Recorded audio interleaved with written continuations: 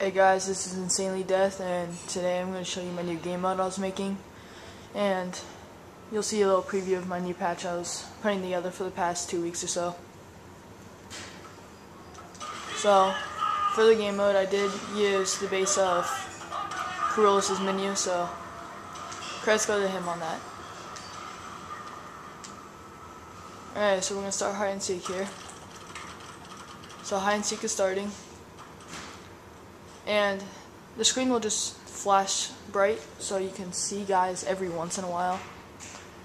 The time limit, I'm pretty sure, is 10 minutes, but I still have to change that. This is just the beginning of it, guys. So tell me what you think about it, and hopefully you comment. Alright, thanks.